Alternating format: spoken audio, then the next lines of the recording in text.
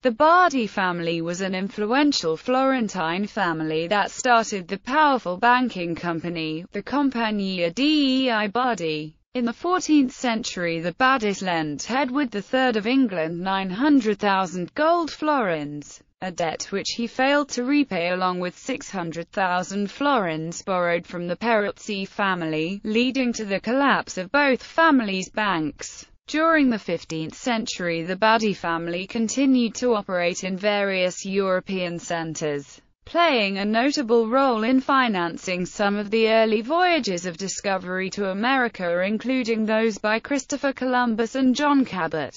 The nobility of the Bardi family has been documented since the year 1164, when Emperor Friedrich Barbarossa relinquished the county of Vernio to Count Alberto, along with the right to confer the noble title on his descendants. Countess Margherita, the last of Alberto's line, sold Vernio to her son-in-law, Piero de' Bardi. Alberto's property included a castle and 9 communes, located 22 miles from Florence on an area that bordered the Mugello. During the 14th century the Bardi family became so powerful that the Florentine government considered them a threat. They eventually were forced to sell their castle to Florence, because fortified castles near the city were seen as a danger to the Republic. In the 1290s, the Bardi and Peruzzi families had established branches in England and were the main European bankers by the 1320s.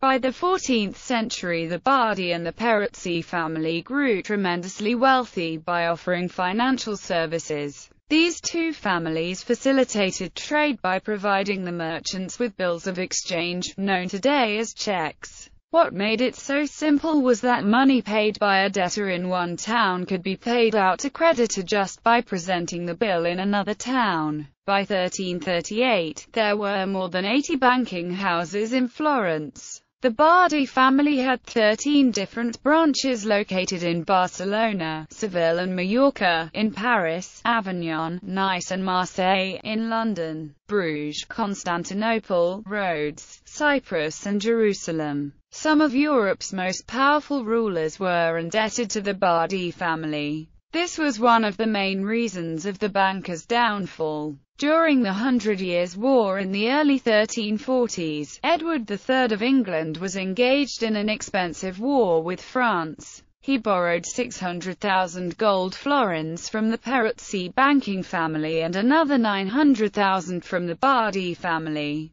In 1345 Edward III defaulted on his payments, causing both banking families to go bankrupt. Despite the failure of the bank, the Bardi family ranked among Italy's most successful merchants and continued to benefit from their noble status. Numerous family members occupied important positions such as crusaders and ambassadors to the Pope in Rome. Some were even knights. The marriage of Contessina de' Bardi to Cosimo de' Medici around 1415 was a key factor in establishing the House of Medici in power in Florence. Cosimo rewarded the Bardi family for their support, restoring their political rights upon his ascent in 1434. In 1444, he exempted them from paying particular taxes. Besides banking, the Bardi family were great patrons of the friars. Louis of Toulouse, the Franciscan bishop that was canonized in 1317, was very close to the Bardi family.